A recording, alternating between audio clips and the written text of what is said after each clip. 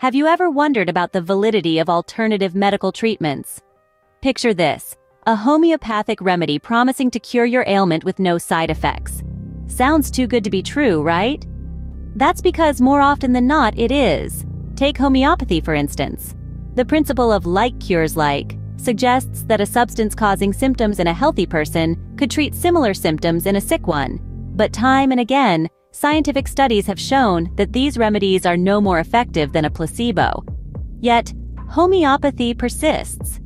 Widely promoted as an alternative to conventional medicine, or considered detoxification therapies, they claim to cleanse your body of toxins, improving your health. But science doesn't back this up. Our bodies already have natural detoxification systems in place, like the liver and kidneys. These detox therapies can involve expensive, potentially harmful treatments, like colon cleansing or intravenous drips, all with no proven benefits. And then we have alternative cancer treatments.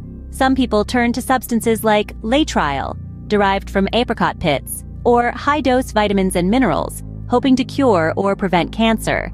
But extensive studies have consistently shown these treatments to be ineffective.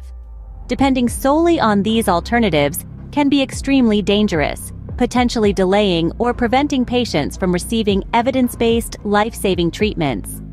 The danger of pseudoscience in medicine lies in its potential to cause harm. When people delay or forego effective medical treatments in favor of pseudoscientific practices, they risk their health. This is particularly dangerous when it comes to serious and life-threatening conditions. Pseudoscience can also lead to financial exploitation, with high fees charged for treatments lacking evidence-based support. Countering pseudoscience in medicine requires a joint effort.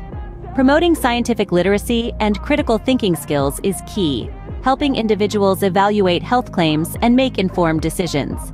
Healthcare professionals play a key role in providing evidence-based information, challenging misinformation, and advocating for their patients' best interests. Regulatory bodies and professional organizations also need to step up, ensuring medical practices are based on scientific evidence.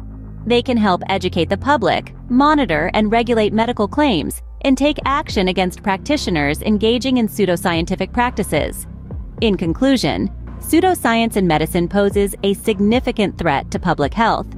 It undermines the principles of evidence-based medicine and can have harmful consequences for those who rely on unproven practices. Promoting scientific literacy, fostering critical thinking, and supporting evidence-based medicine are essential in combating this threat and protecting the well-being of individuals.